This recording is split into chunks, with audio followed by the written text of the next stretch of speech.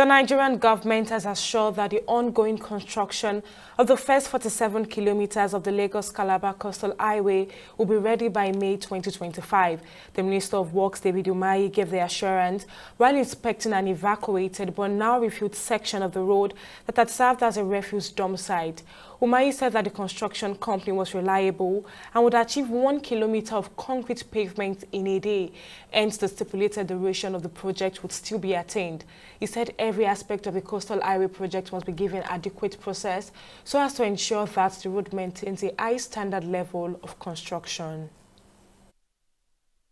I have no fear about what High-Tech is doing. First is good quality work.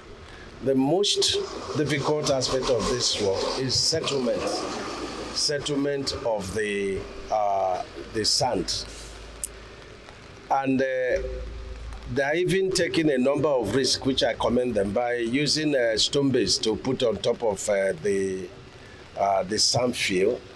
And you can see that they're losing, a lot of that stone base. But what the stone base is doing is to help vehicular movement, so that over time, the rain and vehicular movement is going to consolidate. And the High-Tech has capacity of doing 1 kilometer of concrete in one day. And so if we are looking at about, say, 80 kilometers, so you are looking about 3 months. So we continue to encourage them to complete the filling, excavation of this refuse, which I would like you to record.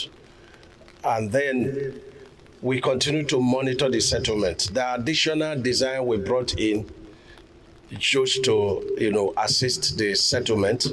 The areas that we had to increase the height of sharp sand filling.